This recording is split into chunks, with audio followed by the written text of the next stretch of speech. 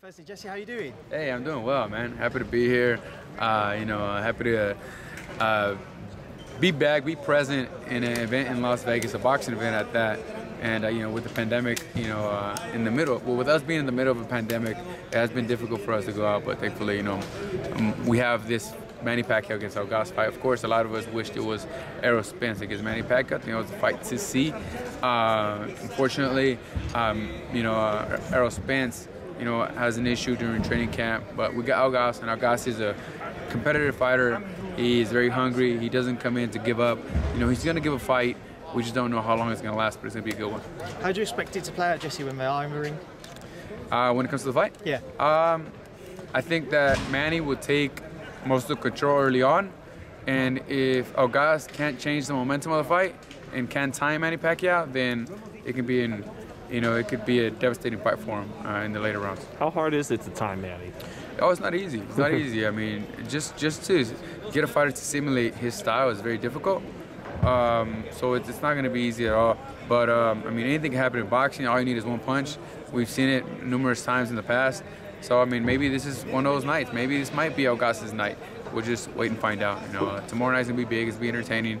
It's gonna be good. Good fights. What do you remember the most about fighting Pacquiao? What always sticks out when you go back to that his fight? Speed, right? He's very agile. It was very easy for him to move left and right, up and down, and which meaning that his feet work was just very surprising, and it was difficult for catching because the minute you let a punch go, it kind of jumps out of range already. So you just got to time him down perfectly. Well, Keith Thurman was saying that he actually thinks the length of Ugas will help him a lot.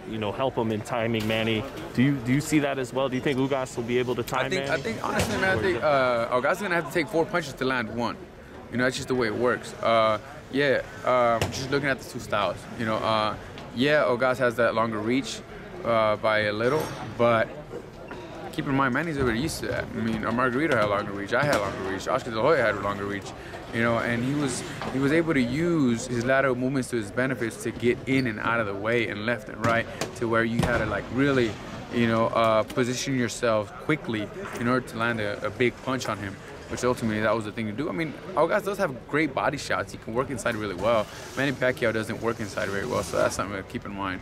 Maybe Ugas does that, and if he does it, he might have to sacrifice a little bit of defense for that, and eventually, hopefully, for his sake, he's able to land a punch. Did you ever spar with Ugas out here in Vegas? Nah, we did it. We were gonna set up some sparrings, but he was out of camp when I was getting into camp, and then so fortunately we weren't able to. It would have been nice. I'm sure it would have been entertaining. But I haven't done it yet. Jesse, would you say that was the hardest thing to get used to fighting Manny Pacquiao, was the angles? The angles and the speed and the experience. It's numerous things. Manny is special. He's a unique fighter. He's a phenom. So it wasn't easy. Still at 42, you see him. He's killing it. He's doing very well. He's showing that he still has the explosive power, the speed, the agility.